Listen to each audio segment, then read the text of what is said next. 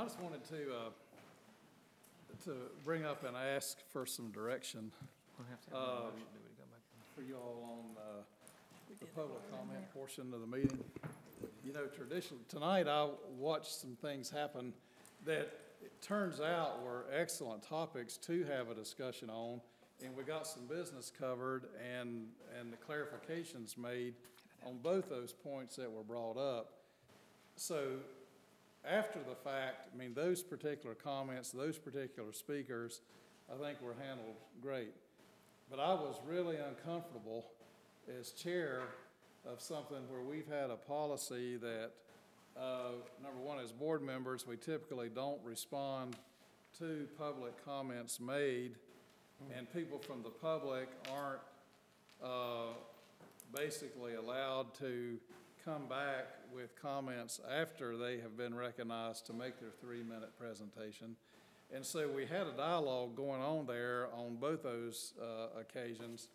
And quite frankly, I expected Cindy to hit me upside the head because that was something that I think appropriately was made several years ago, got my attention about people making comments from the public. And I know sometimes I feel like we've had as referee, we've kind of had a fine line in there between some of our CAL meetings at people speaking back, but at least I rationalize that because a lot of times it's the administrator or teachers making a presentation that kind of refers back to someone within their group that may be sitting, but still part of that presentation. But tonight's was I felt like a dangerous precedent being set, because had this been something that was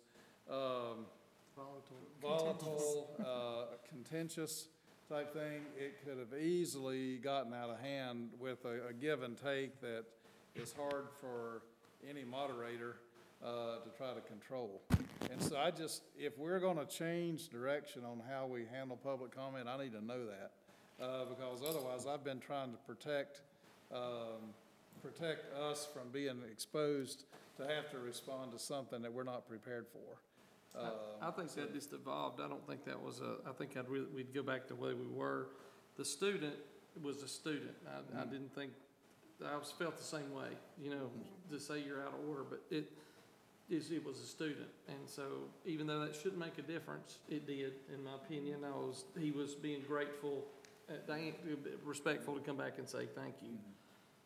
And as much as I respect Stephanie, I mean, she taught my kids. Yeah. And I've got a lot of respect for her, but when she spoke back in comments when Melanie I think got up. I got it started, so I have to take, and my comment was, just during our comments was, could we have this brought to us at the county? And I think that's appropriate. That was what I was asking. The next thing I know, we were going at it, and Right. which I kept going, and I should have said, but maybe that I probably should have just brought that to Mr. Johnson at a later date. I realized as soon as I'd done it that it probably wasn't the right time to do it, but I apologize that I do feel like I probably started all that. I'm sorry. I think in the past, a lot of times too, you had brought up instructions to them to say we don't always respond to you. Well, I'm just saying that somehow that just didn't sink in tonight. You know what I'm saying? So it didn't with us either. I think or we wouldn't have asked. And I do think it even goes back to some of the CAL meetings we've had in the past months, you know, with the bond issues. And maybe we just, you know, wait till the open session ends and then I can go out and congratulate or whoever. But, you know, I do apologize for recognizing him. Well, I don't think apologies needed. I wasn't asking for that. It was just. It was awkward, and you know, you hate to say to the student, probably the only, well, 2 students were here tonight. Yeah, he was. You know, sit down. Right. And I didn't want to do that. Our agenda. No, and I'm glad you didn't. Our agenda backs up on some of that too, because we have public comment and then we have board member comments. Yeah. So there's a fine line. I felt like we were uncomfortable because we had crossed that fine line between the public comment and not responding to the public comment. and yet we were responding to the public comment through the board comments. So, you know, and we have to have the board comments, but they're gonna have to be other than what they're talking about, because then it's gonna sound like that we're responding. And like Dr. Cash has just said, we've learned a lot here tonight, and I still have the question from the lady from North Iredell.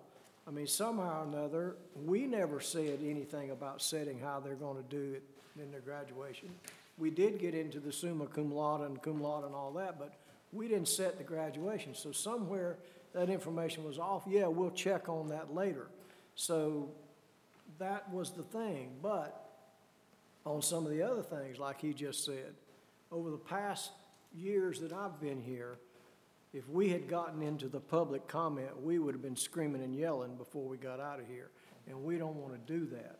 So that fine line, I feel like he's just said, we need to really adhere to the protocol of not responding to the, whatever it is, not responding to the public comment.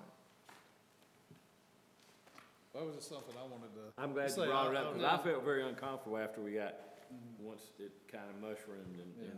Well, see, now what he's saying, it's almost like the trip to Abilene. Everybody up here was uncomfortable, and yet we weren't changing it. We kept going. We, you know, I'll take the blame for getting that started. Well, it's just. It's all a learning, we're all learning. That's what we're doing. So, I mean, I totally agree with you, Dr. Cash, and thank you for. And I think we should take the advice and not respond in our comments to something that they're bringing to us as a public comment. Right, don't. Yeah. Totally agree. We'll try to find time. And you could do during the board comment period, you could say, could we get a report from Dr. Taylor next month on that?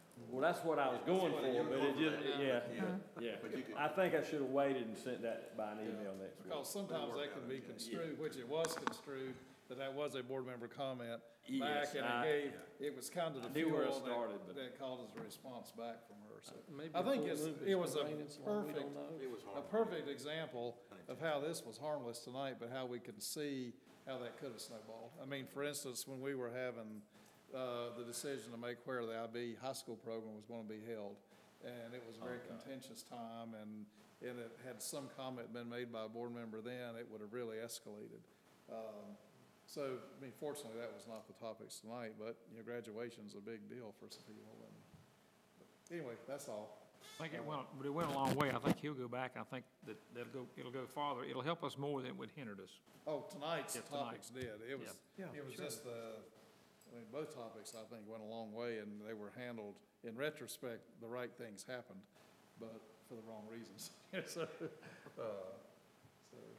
I move we adjourn. Second. all in favor?